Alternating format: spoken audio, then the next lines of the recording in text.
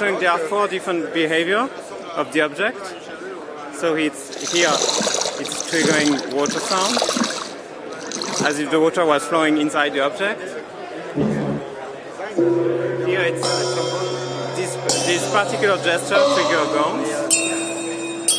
Or here I'm triggering voices.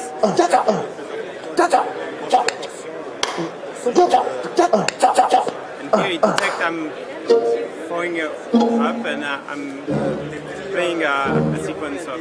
So it's totally an instrument. It's meant to be an instrument. Yes. What can you connect over here? What is that? So, I can connect accessories. Yeah. So here it's the idea of connect piezo. So what? Sorry. It's piezo sensor you put on the table, and then the table is interactive.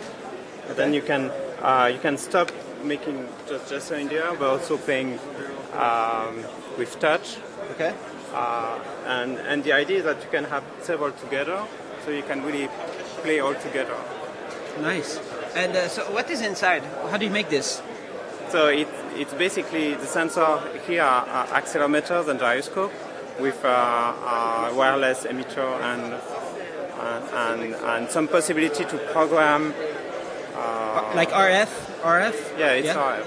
So you have accelerometer, gyro, and programming inside here, and you program through the computer. Yeah, and programming inside the computer. So you can change the sounds and everything, of course. But that's because you have software going on over here? Yes. And there are... It's a Mac right now? Yeah. So when is it? When are you going to commercialize this? Well, the project ends end of July, and then we'll see afterwards what's exactly possible. All right.